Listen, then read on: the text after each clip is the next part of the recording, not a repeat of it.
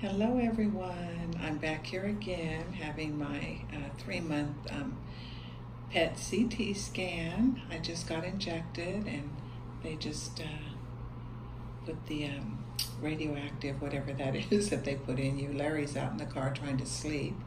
We've been up since about 4 o'clock this morning. So the scan takes, I guess, about 2 hours.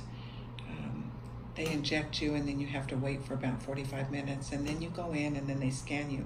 And then I have an appointment with my oncologist.